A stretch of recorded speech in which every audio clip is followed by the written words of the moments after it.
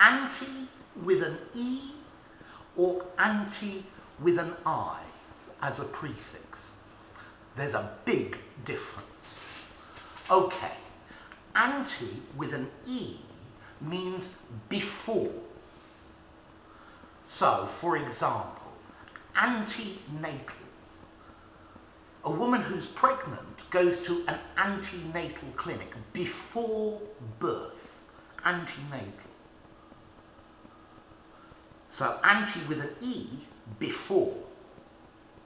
But ante with an I, the opposite, against, the opposite thing. So, for example, Antichrist, the devil. Antichrist, the opposite of Christ. Okay, let's look at some more examples. So, ante with an E. Okay, you could say antepenultimate. The one before the penultimate. So the one before the last. Okay, penultimate, the one before last. Antepenultimate, the one before that. You could say antecedents, things that happened before, the past. You could say anticipate. This is to react now to things that you think will happen in the future. So to act before the problem occurs. Antediluvian, before the great flood, before Noah, before all the animals were killed. Okay, now let's look at a couple of antes with I, opposite of. Anti-clockwise.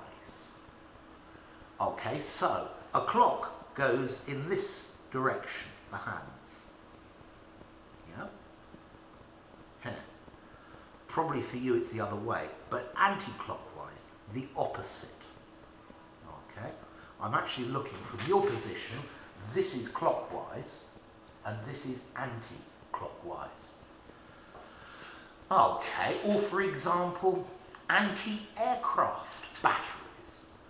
These are guns to shoot at aircraft, so to stop aircraft, to act against, the opposite to.